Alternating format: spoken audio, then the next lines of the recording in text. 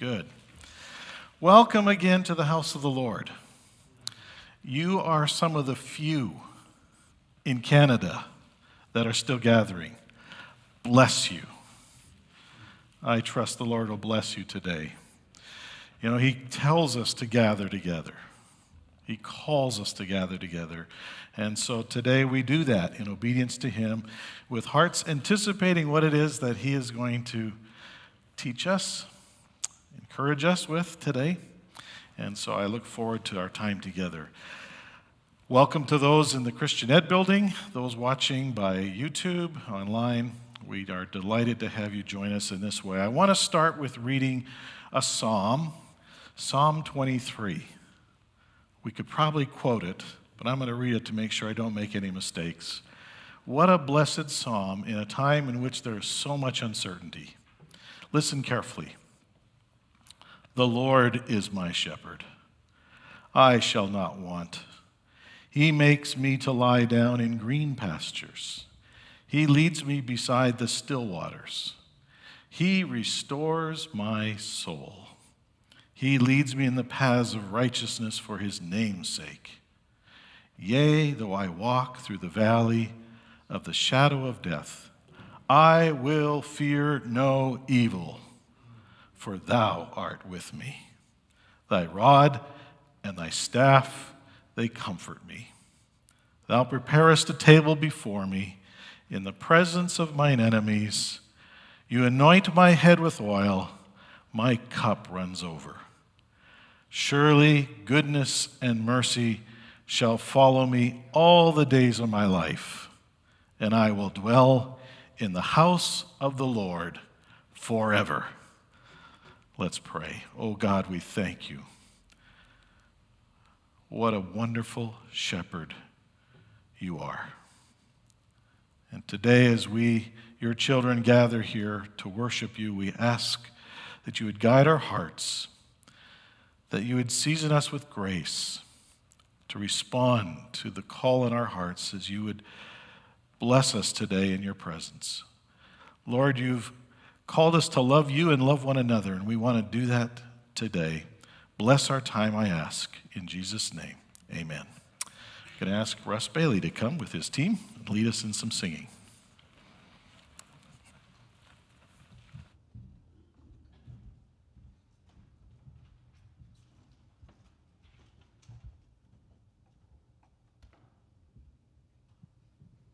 Listen to the words of Jesus.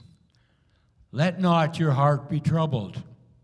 Let not your heart be troubled. Ye believe in God, believe also in me. In my Father's house are many mansions. If it were not so, I would have told you. I go to prepare a place for you. And if I go and prepare a place for you, I will come again and receive you unto myself, that where I am, there ye may be also. When we all get to heaven, what a day of rejoicing that will be. Let's all stand, shall we, as we sing this one? I'm sure we all know this one well.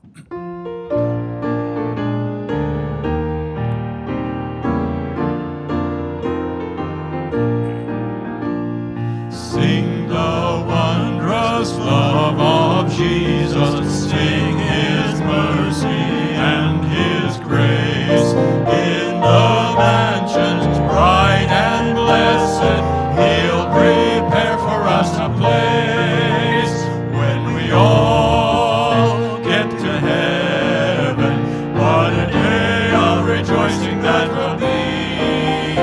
When we all see Jesus,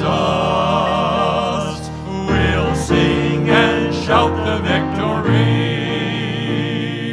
While we walk the pilgrim pathway, clouds will overspread the sky. But when traveling days are over, not a shadow nor a sigh.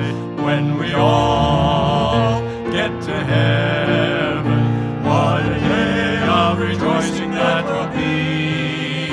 When we all see Jesus,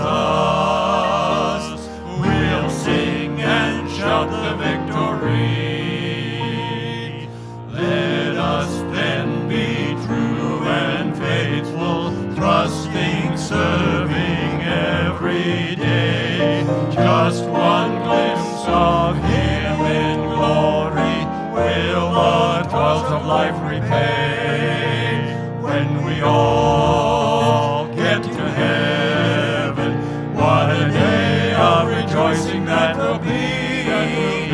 When we all see Jesus, we'll sing and shout the victory. Onward to the prize before us, soon His beauty will behold. Soon the pearly gates will open, we shall tread the streets of gold. When we all get to heaven, what a day of rejoicing that will be. When we all see Jesus, we'll sing and shout the victory. Thank you. You may be seated. 1 Thessalonians chapter 4 says, "For the Lord Himself shall descend from heaven with a shout, and with the voice of the archangel, and with the trump of God, and the dead in Christ shall rise first. Then we which are alive and remain shall be caught up together with them in the clouds, to meet the Lord in the air. And so shall we ever be with the Lord." Hallelujah. When the roll is called up yonder, I'll be there.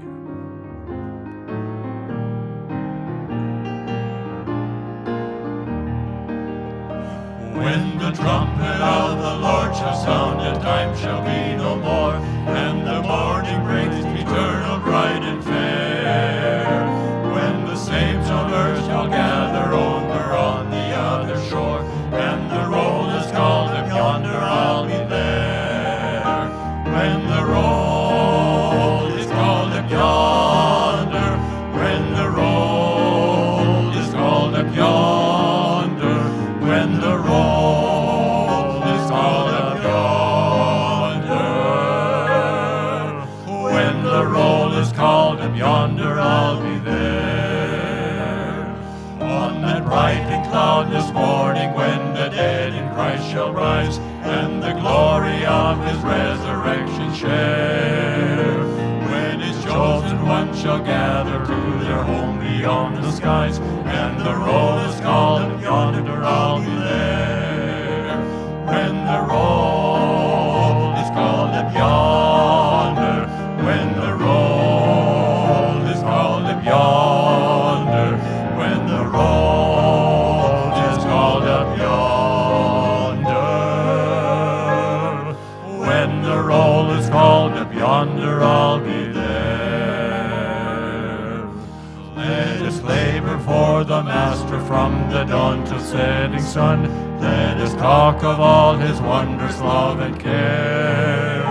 Then when all of life is over and our work on earth is done, and the roll is called up yonder, I'll be there. When the roll is called up yonder, when the roll is called up yonder, when the roll is called up yonder, when the roll is called up yonder, I'll be there.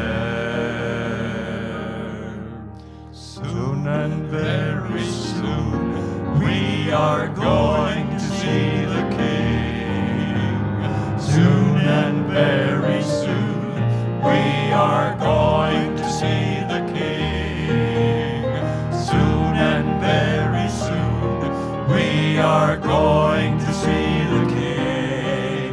Hallelujah, hallelujah, we're going to see the King. No more crying. No more crying there. We are going to see the King. No more crying there. We are going to see the King. There'll be no more crying there. We are going to see the King. hallelujah, hallelujah. We're going to see the King. No more dying.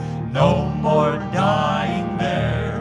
We are going to see the King. There'll be No more dying there.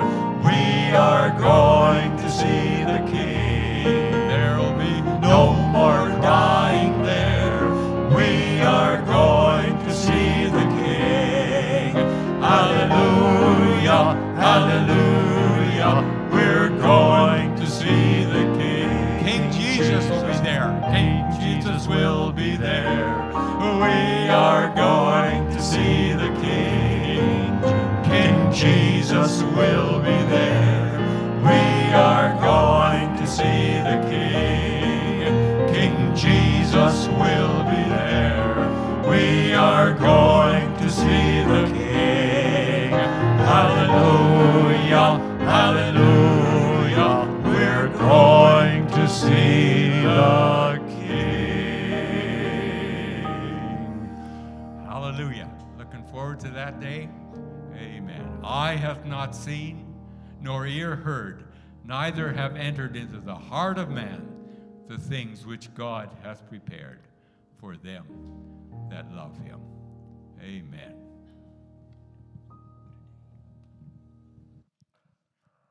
We've got one more song.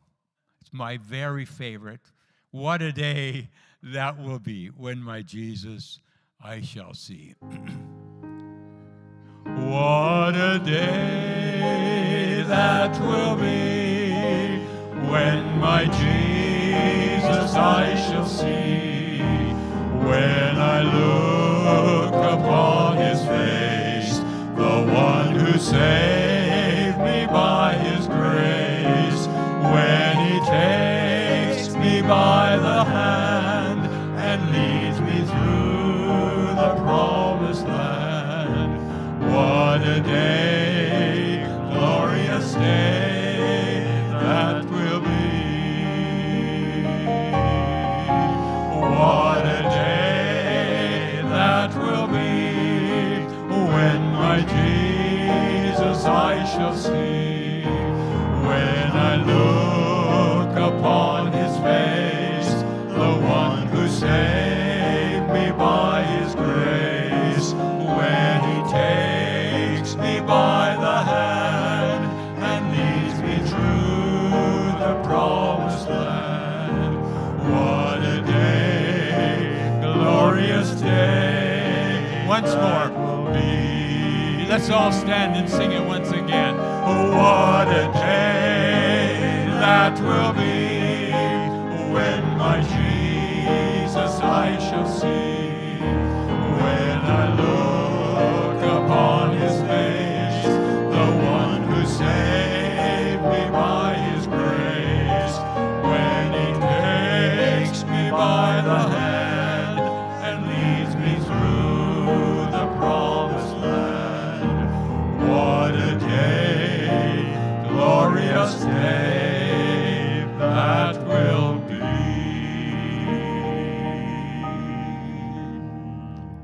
Amen. You may be seated.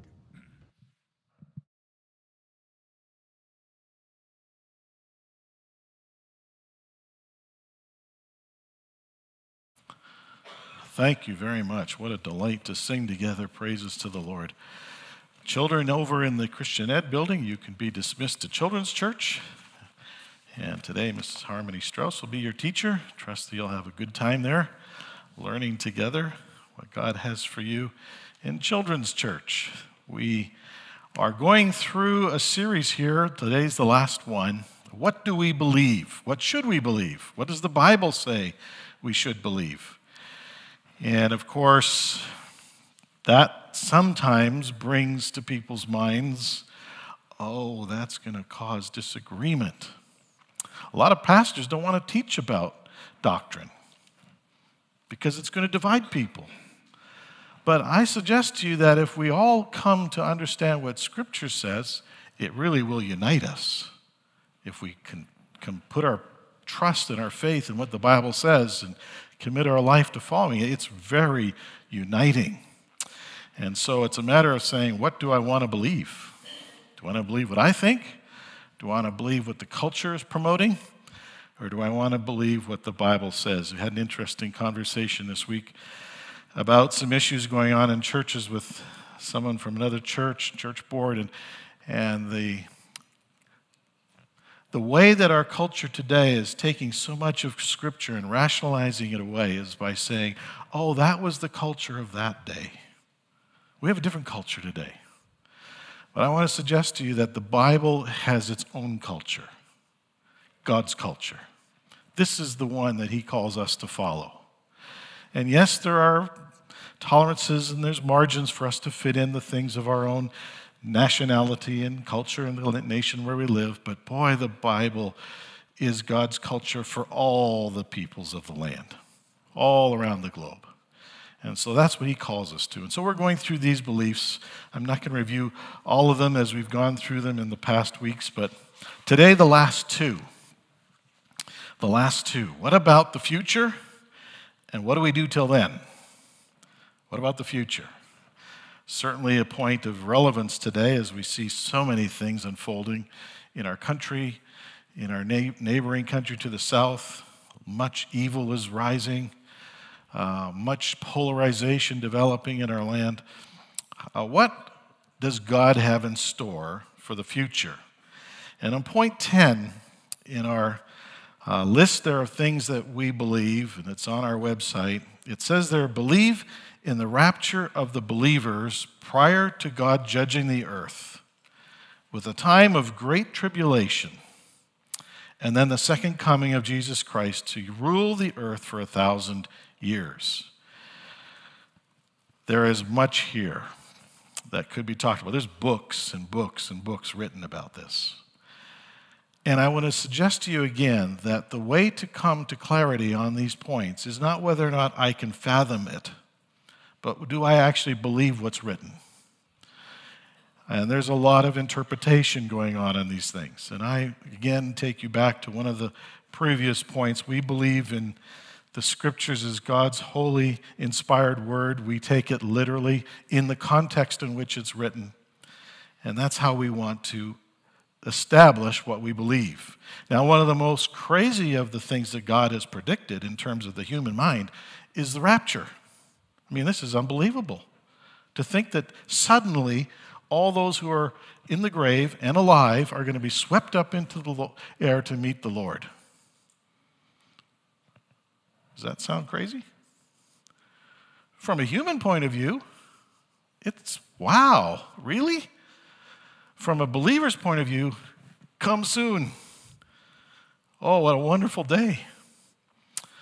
And so we have this teaching in Scripture, and I'm just going to read a little bit of some verses here, and then I'm going to go through a chronology of the major prophetic events from now until the new heaven and new earth, very quickly. Because I found in talking to young people, they have no idea. It hasn't been taught. And so how does the Scripture lay out the events in chronological order? Let's see what we can learn. So first of all, some Scripture. Acts chapter 1, verse 11. And we can read it on the screen, I think. Acts chapter 1, verse 11. Which also said, this, ye men of Galilee, why stand ye gazing up into heaven? These are the angels after Jesus ascended.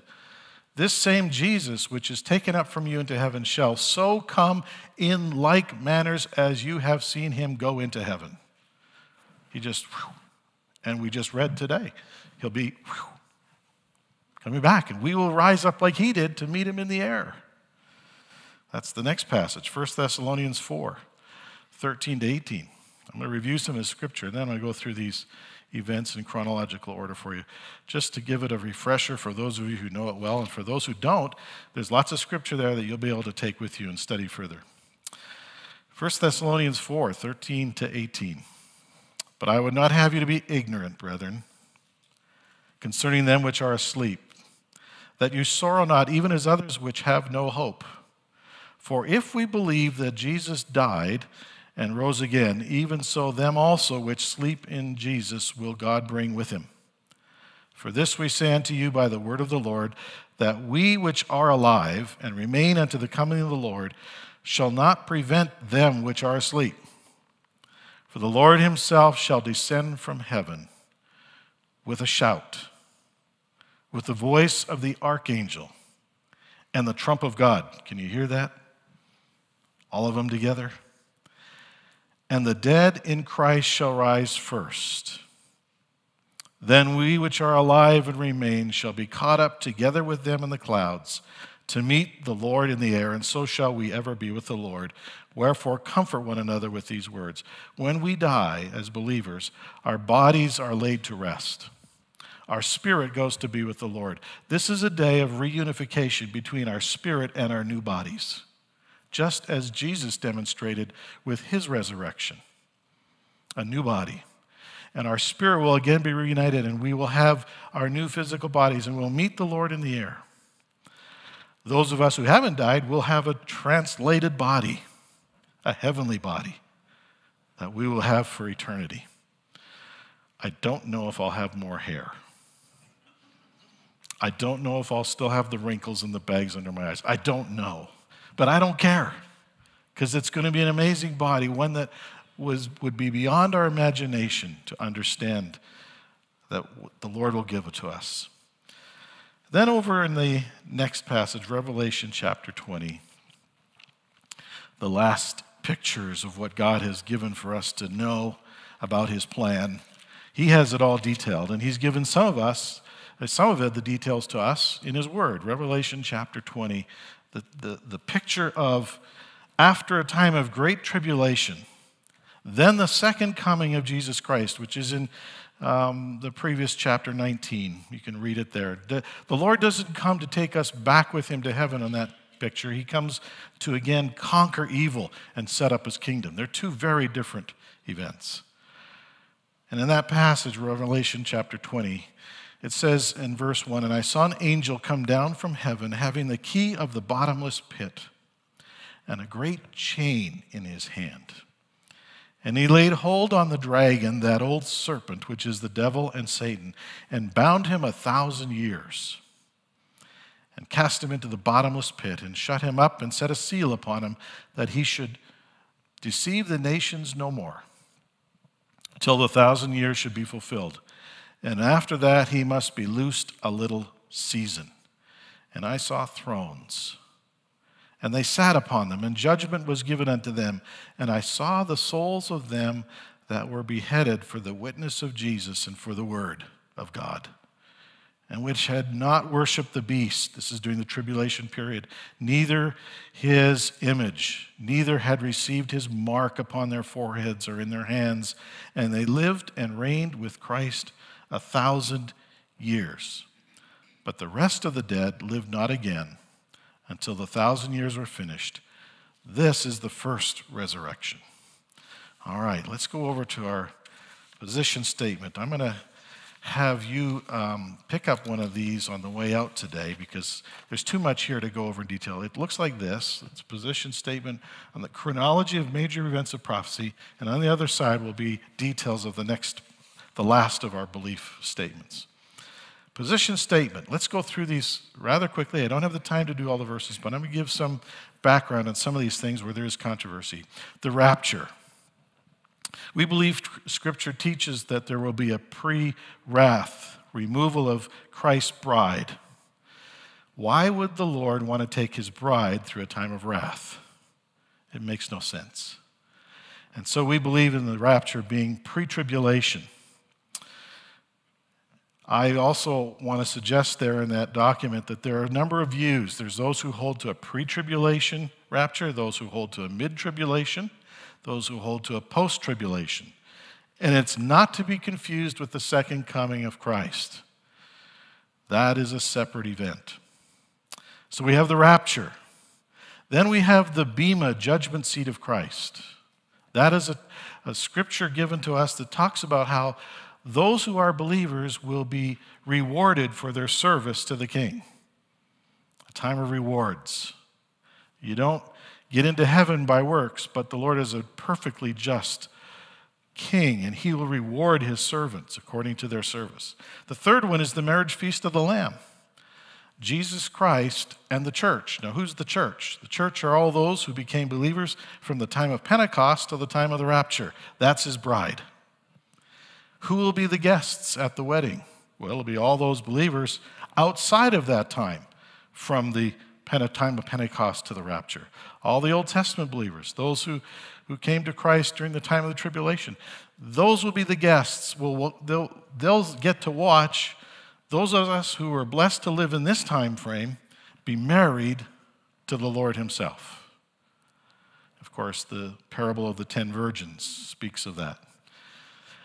And there's lots that we could study there, but just want to mention that that's the next event going on in the heavens. Then we have the picture in Revelation chapter 5 of the crisis of the seven-sealed book. A book is taken out in heaven and it has 7 seals. Who is worthy to open this book? And they look around heaven, no one is worthy. It's a crisis until they come to seeing Jesus Christ, the Lamb of God. He paid the price. He is worthy. He is the one who has the power and authority from God the Father to open the book of the seals and begin the process of judging those who rejected him. Crisis of the 7-sealed book.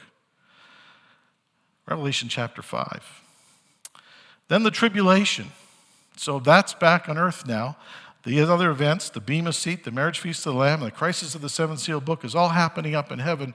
And from the rapture, the Bible speaks about there'll be a small interlude and then the beginnings of the time of troubles. Tribulation. It's really a harvest time. It's a time in which God himself takes his people to be with him. And those who have sown tares, those who have sown sin and evil deeds will be judged for their activity. Time of great tribulation, 7 years. First 3.5, time of deception. The last 3.5, a time of great tribulation. It's all in Revelation chapter 6 to 19. Not easy reading. A lot of it we don't understand, but it's there. And a lot of it needs Daniel to help understand it. So if you take the book of Daniel and take the book of Revelation, and if you can absorb all that, God bless you, there's a lot there to give us an idea of how God's thinking is about these final times. Then the second coming of Christ at the end of the tribulation, when the world will gather to exterminate God's people. The Lord will return with us following behind him. It speaks of that in Revelation chapter 19. And there'll be a coming of the Lord to deal with wickedness on the earth and then set up his kingdom. And then you have the establishment of the 1,000-year reign of Christ, the millennial reign. 3 major views. Okay, 3 major views here. One of them is postmillennialism. It suggests that Christianity will bring about the millennial kingdom. I just want to read a little bit of a summary here because this is where a lot of controversy develops. And it really is, again, a question of do you take the Bible literally or not? Postmillennialism. The theory says that through the preaching of the gospel, the world will eventually embrace Christianity and become a universal society of saints. At this point, Christ will be invited to assume command and reign over man's peaceful planet. Thus, though postmillennialists believe in a literal 1,000-year reign, their position is false, for the Bible clearly teaches that the world situation will become worse and worse prior to Christ's second coming, not better and better. We have that in the scripture where it talks about, as it was, Jesus said in Matthew 24, as it was in the days of Noah, so shall it be in the last day. This position was popularized by a Unitarian minister named Daniel Whitby, 1638, but it really started way back about the 4th century with the Catholic Church and their whole mindset that said, we're going to see Christianity cover the earth, and that's what will bring about the millennial time of Christ. It flourished until the early part of the 20th century. Then came World War I, and man began to wonder. And finally, the postmillennial theory was quietly laid to rest for most people amid Hitler's gas ovens during the Second World War. That's postmillennialism. Then we have amillennialism. This one's more popular today. It's an allegorical interpretation of Isaiah chapter 11, where we have the lion laying down with the lamb, and Revelation 20, where it describes it. This view teaches that there will be no 1,000-year reign at all, and that the New Testament church inherits all the spiritual promises and prophecies of Old Testament Israel. In this view, Isaiah's beautiful prophecy of the bear and the cow lying together and the lion eating straw like the ox simply doesn't mean what it says, is the view. However, if the 11th chapter of Isaiah cannot be taken literally, what proof do we have that the magnificent 53rd chapter of Isaiah should not likewise be allegorized away? And of course, that's the passage of Christ dying for us, covering our sin, becoming our Redeemer and Savior. So the all-millennial view says no literal 1,000-year. The church replaces Israel, and it's amazing how much of this is abounding today in the Christian community. It's just not there. The oldest view is the premillennial view. It was the literal interpretation of Scripture right from the time of the early church. This view teaches that Christ will return just prior to the millennium and will personally rule during this glorious 1,000-year reign. This position alone is the scriptural one and is the oldest of these three views. I know that sounds dogmatic, but study your Bible. Don't reinterpret it, just take it as it's written. And it is the oldest of these three views. From the apostolic period on, the premillennial position was held by the early church fathers. There's a whole list of them here that I could give you of the early church fathers. Clement of Rome, Ignatius, Polycarp, then into the 2nd century, Justin Martyr, Irenaeus, Tertullian, and then the 3rd century, Cyprian and Commodianus. Beginning in the 4th century, however, the Roman Catholic Church began to grow, and premillennialism began to wither. For Rome viewed herself as God's instrument to usher in the promised kingdom of glory. For centuries, the precious doctrine of premillennialism was lost except to a few groups. But in the past few hundred years, God has graciously revived this teaching and restored it to its proper place using men like Alford and Sias and Darby and Schofield and others. Why does it matter? It's about hope. It's about hope. If you take the scriptures as it's written with the plan that God has for us, you have the amazing picture of faith, hope, and love. Faith, hope, and love. Without a proper understanding of these things, we miss what God has prescribed for us to enjoy. The promise of his coming, the promise of his reign, and the fact that we will reign with him. At the end of the millennial reign of that 1,000 years, moving along in history here, there is the time of Satan's final revolt. Again, he'll be released to practice his art of deception. He is a great deceiver, the father of lies. And Revelation 20 talks about that. And then the great white throne judgment. At the end of that period, he'll be defeated. He'll be totally wrapped up and thrown into the lake of fire. And there's this great white throne judgment where all of those whose lives have not yet been reviewed will be reviewed by God. And they will be tested as to whether they submitted to God or lived the way they wanted, being their own God. It's a great theological discussion. What about those who never heard of Christ? What are those who never heard the gospel?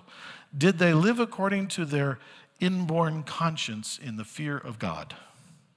That'll be the test in the great white throne judgment, I believe.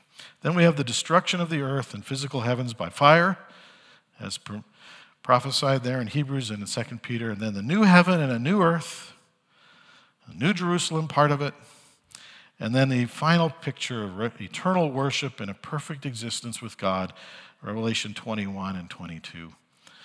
That's the chronology as I understand Scripture. That's the position that we take as a church in our doctrine and in our statement of values and beliefs. And I trust that for those of you who say, well, I never even investigated this before. I don't know what I believe. Well, take the Scripture passages and read them. Study them. See what God has.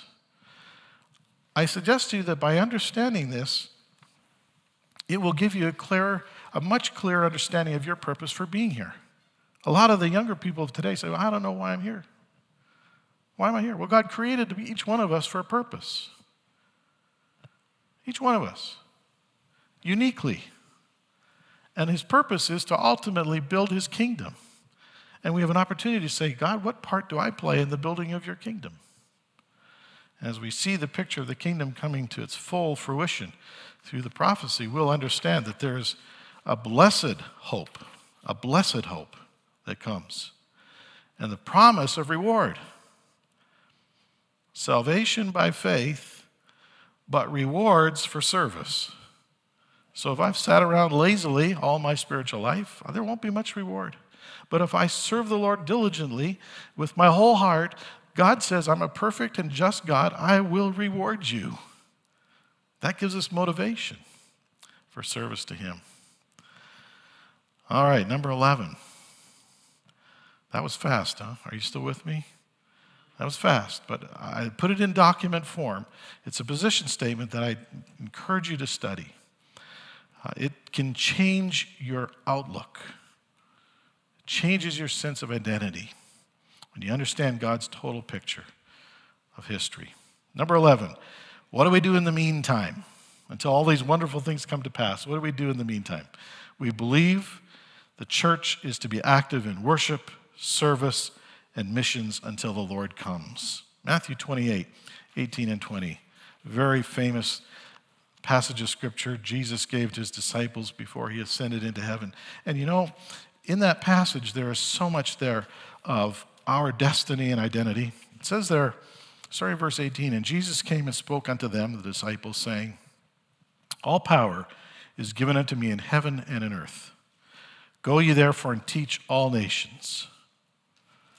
Teach. Here's the verbs. Baptizing them in the name of the Father and of the Son and of the Holy Ghost. Again, teaching them to observe all things whatsoever I have commanded you. And lo, I am with you always, even unto the end of the age, of the world, as that is translated in English here. End of the age. The picture here for us as God's people is that we are to be faithfully serving him with sharing the good news with others around us. This is why we have a school. This is why we have Awana. This is why we have a counseling ministry. Not just to keep busy, but to share the teachings of Jesus with people, whoever will listen, fulfilling our mission from God. I go over to Acts chapter 2, the New Testament church. How did they act with each other? Acts chapter 2. Verse 41 and 42. After a time of preaching there, it says that they that gladly received God's word were baptized. And the same day there were added unto them about 3,000 souls. I just want to clarify something. We don't baptize because we're a Baptist church. We baptize because that's what Scripture teaches. Now, for some reason throughout history and the evolution of man's thinking, the word Baptist has been attached to some churches and not to others. But the Bible's for all of us. They've got baptized. 3,000. And they continued steadfastly in the apostles' doctrine and fellowship and in breaking of bread and prayers. That's what they did together. Hebrews chapter 10 gives us one further point of advice for us in the last days. Hebrews chapter 10 says there, not forsaking the assembling of ourselves together as the manner of some is, but exhorting one another, and so much the more as you see the day approaching. What's the day? The day of the Lord's return. I'm troubled. I scanned over a dozen churches this week. What's going on in your church? What's happening with services? What are you doing to still gather? And I was quite discouraged as I went through it. Most churches, you can almost put a closed sign up out on the street. That's direct disobedience to what God's told us. We're to gather. Now, if you're in Ontario and that's maximum of 10, well then 10 gather. Many groups of 10. If it's 6 in some places, then gather with 6. Whatever it is, gather. Why? To exhort one another, to comfort one another, to encourage one another. I know in some of the churches in our community, there's very strict rules about gatherings. Well, you can go to a park, you can go outside for a walk, and gather that way and encourage one another. And there's ways to gather. We're supposed to gather until the Lord comes. I want to just share these 10 points as sort of a further breakout of this concept of what do we do until the Lord returns. Until the Lord comes for his bride, us, the church. We are to do these 10 things. There's more. I just picked these 10. Gather regularly to exhort one another. Observe the Lord's Supper with his coming in mind. We're going to do that today. Love the believers and all people. We're commanded to love the believers and all people. Be patient. It's God's plan and timing, not ours. You know, some people will give up. Oh, I've waited so long. You know, they said that back in Paul's day. The Lord's coming soon. Why am I still waiting? Because it's the Lord. He's sovereign. It's his timing, not mine. The fact that it hasn't happened yet hasn't violated his word. He never gave a specific day. He gave a season. He's given us prophetic events to see it's coming along quite close now. Live a separated life.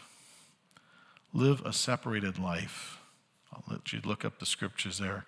We are only strangers passing through. Even though we're human, just like everybody else is human, spiritually, we have a different identity. We belong to a different kingdom than this kingdom. As Jesus said, my kingdom is not of this world. Which kingdom are you in? His or this world? Live a separated life. Refrain from judging others. Oh boy, that's a hard one. That's a hard one. You know how many times we're kind of stamped with, oh, those Christians are so judgmental. I've learned something. I was talking to some of my family about my 22 years when I worked in the airline industry, and I've always been a total abstainer. I don't socially drink. I just think there's way too much trouble than what it's worth. So that's my position. I don't condemn anybody else who does, but I'm just saying that that's my position. But I was amazed as to how many social events in my time in management and in the work that I did with Canadian Airlines, that I, being the only abstainer in the room, it bothered them. Guys, don't worry about me. I'm fine. But it bothered them. How come you don't drink? Come on, what is your issue? They were so focused on me, I don't think they enjoyed their drink. It was terrible. But I was amazed as to how when you just stand for something you have been convicted of by the Lord and you just hold that position, I wasn't going around saying, well, you shouldn't be, you shouldn't be, you shouldn't be. I didn't do that. I said, this is where I'm at.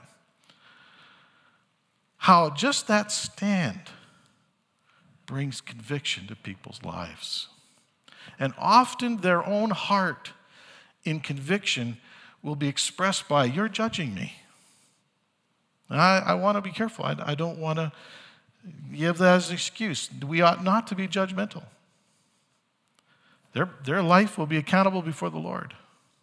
But I know many times we have to somehow take those insults or those attacks and we have to process it. And we say, well, what does that mean? Was I judgmental? No, not necessarily. It may be just that your life is already a convictor of people's hearts. And I just challenge you just to love them. Love them, accept them as they are, and just keep your stand. And watch what God will do. Anytime people are reacting to what is good and right, God's working. Pray it through. Watch what God will do.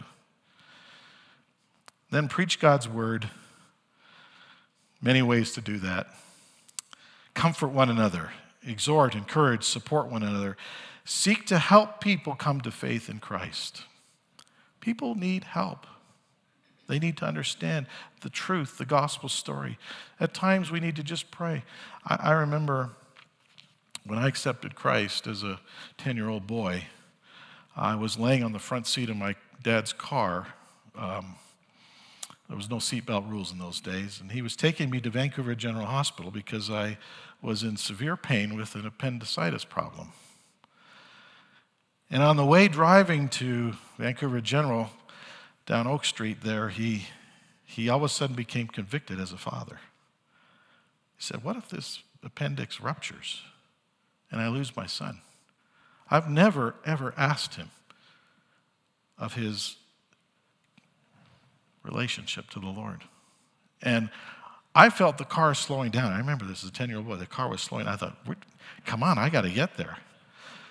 And the car was slowing down. And finally he pulled over. And he said, David, I have something to ask you. Do you mind if I ask you? I said, well, I was crying because I was in pain. And he said, have you ever asked the Lord Jesus to be your personal Savior? And my crying changed. Not from pain anymore, but to conviction. And I said, no, I haven't. And he said, why not? I said, I don't know. It's a struggle. I don't know. And he said, would you like to do that now? I'd love to help you. And at that spot on Oak Street, on the way to Vancouver General, my father prayed with me to accept Christ. That's the kind of help we can be part of. God used my father to help me make that decision, just by a simple series of questions. And sometimes we need to do that. If the Holy Spirit prompts that with our family and friends, with people we know, we need to respond and say, okay, I'll obey. I don't know what my dad was thinking, like, well, what if he reacts or what if he rebels? You know, all these concerns we can have about the way their response could go. But he just did what his heart and the Holy Spirit in him was telling him to do, and I'm grateful that the Lord used him to bring me to that point. And then lastly, set our affections on things above rather than on things on the earth. That needs to be our daily reminder. Our daily reminder. Oh, we can get worried about the house, we get worried about the car, we get worried about the insurance rates, and they're necessities of life. I need new clothes, I've outgrown my clothes, or my clothes have shrunk. You know, that happens when you get older. The clothes shrink. I need new clothes. And we need to take care of those things, but don't set your heart on them. They're temporary. They're temporary. Set our affections on things above rather than on things on the earth. That's 10 things that we can keep busy with until the Lord comes. Enjoy walking with him. I trust that as we've reviewed these values and beliefs that we hold to as a body here, that maybe it'll challenge you to really think through, what do I believe? What am I really solid on? And I encourage you to pick up this document, position statement, and chronology of major prophetic events at the welcome desk afterwards, and also these 10 things that we can be looking at. And if people are watching online, just email us, and we'll be happy to email it to you. All the scriptures are listed there. You can go through them. You can study them for yourself. And on top of it, there's all kinds of other books. I love reading Dispensational Truth by Clarence Larkin. This goes back, this is online now. You can actually get all of these diagrams. It was done in 1918, but all these diagrams, and all listed there showing all the different things of prophecy. A great Bible study tool. This one is a favorite of mine, Wilmington's Guide to the Bible by Dr. Harold Wilmington. Again, this one is 1970s, I think it is, printed. But some great tools, lots of online tools. Another one that I found quite helpful, even on the topic of the rapture, is Rapture Ready website. Rapture Ready website, if you want to go to that one. And Dr. J. Randall Price does some excellent studies on the various views of tribulation and the millennial theology as to where the scripture stands on that. Be careful that you're not deceived. So much of what the Bible has printed for us is being reinterpreted today to fit in with our thinking as we want it today rather than what God prescribed for us to think like. And so I challenge you to study the Scriptures. And where I'm off, come and challenge me. I'd be happy to work through the Bible with you and see what it is that we can learn further. God has a plan. He loves each person. He came to deal with the sin problem in each of our lives and throughout his creation.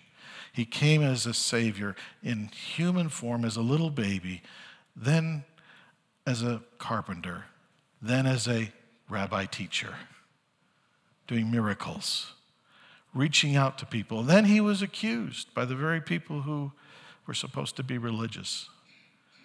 And they put him on a cross and put him to death. He paid the price as the great sacrifice, the one and only sacrifice, as a human being for the condition of sin that we have in our lives. And today, it's simple. Acknowledge you're a sinner. Acknowledge that you need a Savior. You can't do it out of your own works. And that as you put your faith and trust in Christ, he changes you. He enters you in your spirit. He wants to work with you. He loves you. One of the things that I want to just mention is part of the reality of the process of redemption. I was talking with someone this week, and they were sharing a story of someone who's going through great conflict in their life. And the comment was made, well, they've said they're sorry, and they said they're sorry, and they said they're sorry. I said, have they ever said, please forgive me? There's a difference there. And when we come to the Lord and we say, I'm a sinner, I want to run my own life the way I want to run it. I don't want to submit to you. Please forgive me, Lord. That phrase changes everything. In our lives today, we want to today gather around these sacraments that speak of the broken body of Christ and his shed blood, and we want to ask him to again forgive us, not in the sense of being saved again, but in the sense of probably I've sinned this week. I've been selfish. Maybe my thoughts weren't pure. Please forgive me. Purify us as a body. Let's pray. Dear Lord, thank you for your word given to us to teach us. And today, as we've just done a very high-level view of all the things of Scripture that you have in store for us, what an exciting plan. What a delight to know that as your children, evil will eventually be totally vanquished. And we will live in a time of beautiful, perfect, sinless existence with you. Lord, thank you for dying for my sins. Lord, as your people, we want to again acknowledge what a loving Savior you are to come and have died for us. We thank you for all you've done and all you will do. Bless our time of communion. We pray in Jesus' name. Amen. Russ is going to come and lead us in a song before we go to communion.